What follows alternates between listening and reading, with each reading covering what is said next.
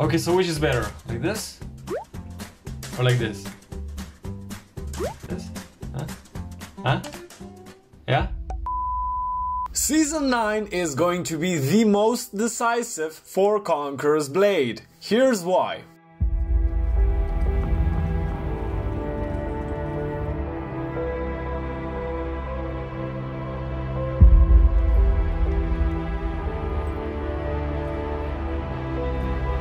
Violence will not intimidate us. We shed our tears only for want of a new dawn.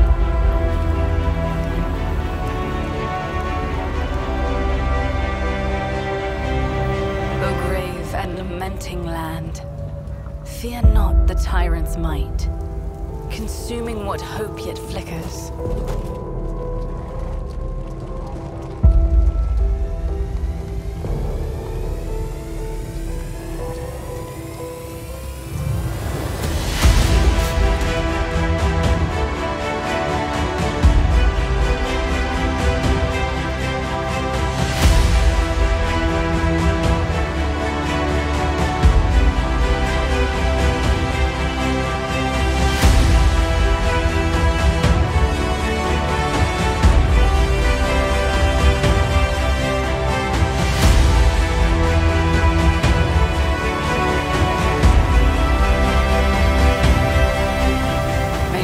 Hide from this hour of wrath. We will not be subjugated, beaten, or broken. Let this fire burn. Let justice be done.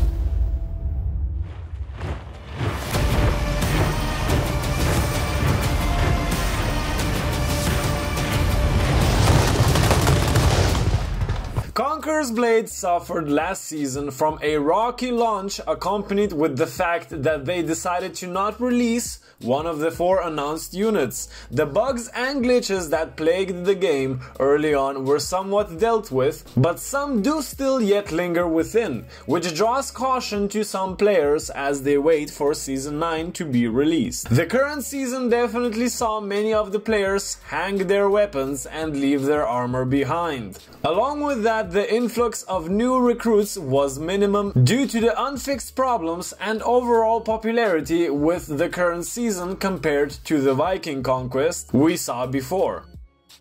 Does this mean Season 9 will breathe much needed life into Conqueror's Blade? The answer might surprise you.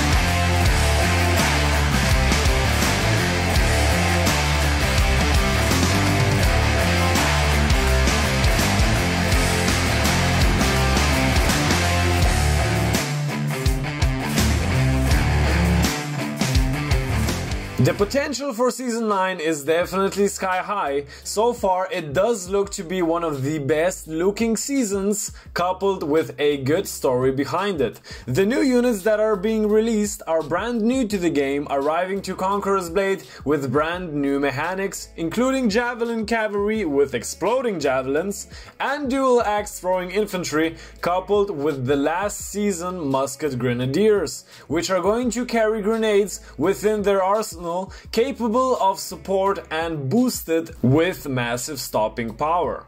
Completely new and impressive looking skins are also coming to Conqueror's Blade, which means if you are going to make a purchase, I'd recommend you use my code mr.divine so you see more Conqueror's Blade videos like this one in the future. Season 9 is playing some big cards in order to revitalize the game, which can definitely prove successful, but on the other hand, given the recent reputation with Season 8 and with the still persisting issues with servers and bugs, Season 9 has the potential to overburden our game even more, carrying the new bugs and glitches as a result of brand new unit mechanics, and this potentially could seriously hurt the game, or even, dare I say, hammer in the last nails of its coffin.